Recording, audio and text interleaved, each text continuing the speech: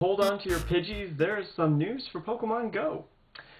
Apparently, for Thanksgiving, they are doing a double experience points. They're doing a double experience points weekend. Or week. I think it lasts about a week starting Thanksgiving.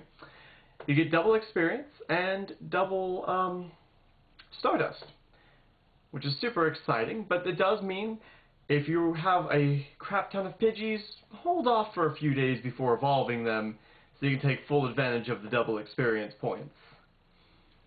Additionally, they rolled out a surprise update last night. It seems to have been a database update where certain Pokemon get serious CP nerfs and buffs.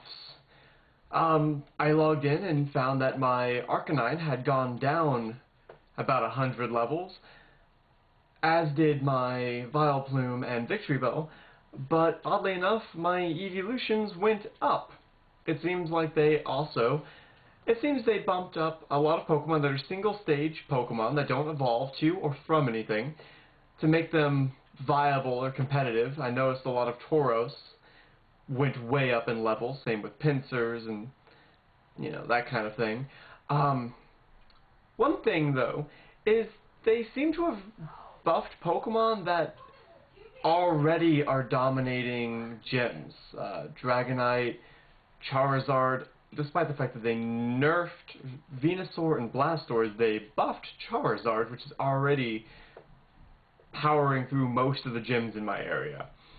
They also buffed the evolutions, which fine for Flareon and Jolteon, but Vaporeon already was a bit OP. I know they've already nerfed it in the past, but still. It's just some strange decisions. I am happy they finally buffed up Gengar and Alakazam.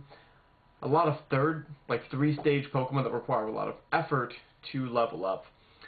But it is still strange and baffling that they buffed Pokemon that are already dominating gyms if their goal is to have a little more diversity in the, gym scene.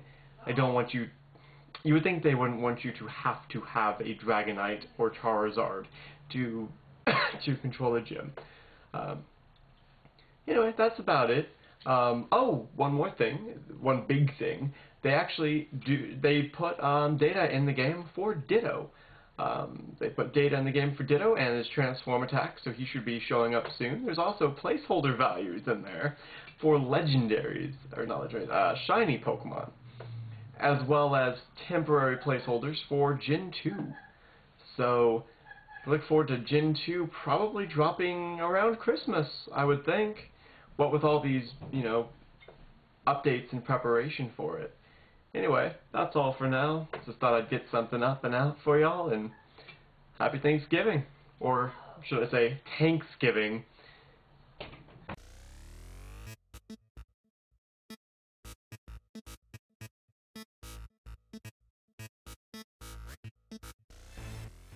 Get it? Get it? Because our logo is a tank, and our motto is get behind the tank, and it's funny because it sounds like thank, but it's not really, because it's Tanksgiving instead of Thanksgiving. You're so funny! Yeah. Bye.